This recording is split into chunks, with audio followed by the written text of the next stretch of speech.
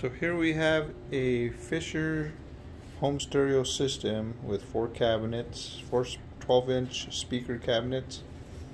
I actually swapped out the Fisher turntable to a Stanton turntable. I wanted better quality, and we're looking at the Fisher RS9235 receiver. It's got kind of like a graphic equalizer built in right here at the bottom.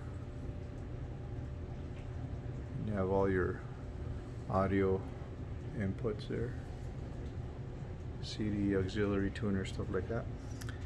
We have a 5-disc CD changer, the DAC9235,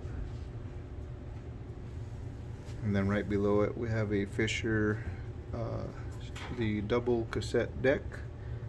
That model number is CRW9235.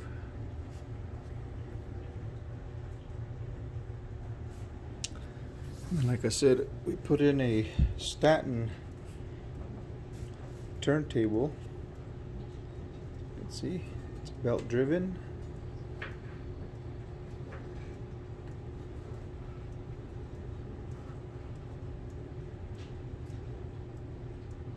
And then over here we have the STV-N338.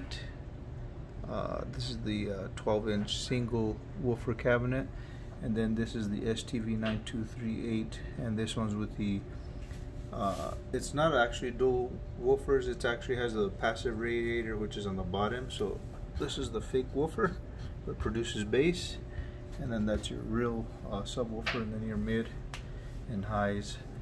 These cabinets are only rated at about 120 watts each. This one's actually 110. This one's 120.